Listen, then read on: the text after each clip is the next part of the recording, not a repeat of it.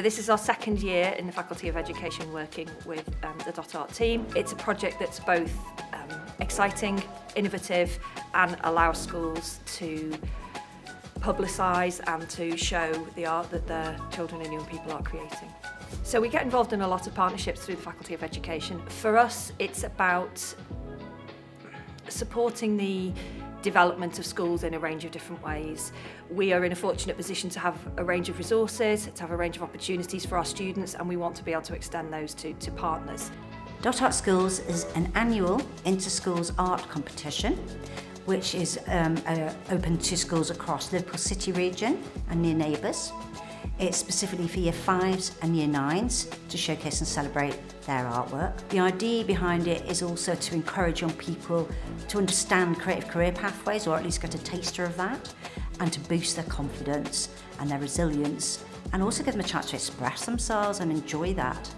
Dot Art Schools came from a local secondary school who approached us asking if we could champion and support, showcase the work of local students in a similar way that we were supporting local artists.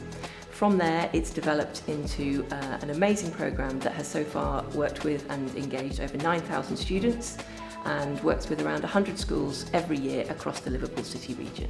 I like to express myself in different ways, and this is probably my favourite way to do it. It always feels very nice to sit down and just draw what's on my mind. It takes a lot of my brain because I think about a lot of stuff.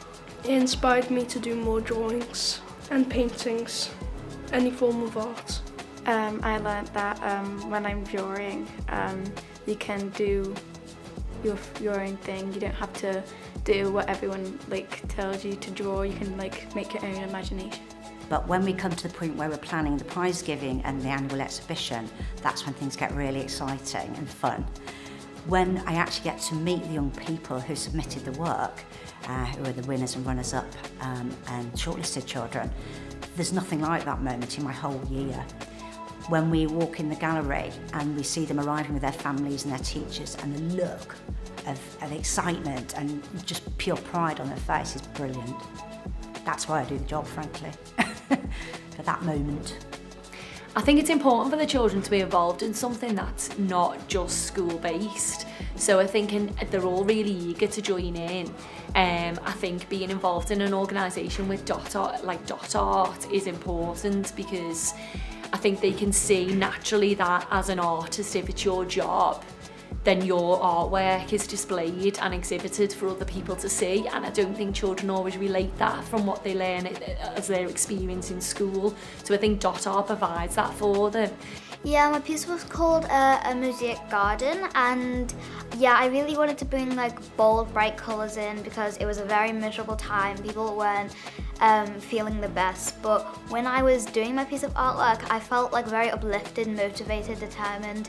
With all the bright colours, it just made me feel a lot better in that hard time.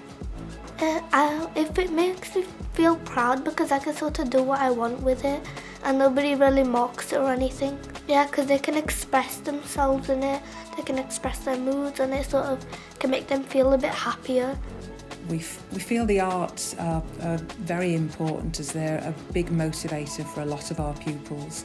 And art itself can be a vehicle for learning, in that while they're actually enjoying the art, they'll be learning communication skills, problem-solving skills, and hopefully develop skills and strategies that will help them when they leave here to be successful adults with autism.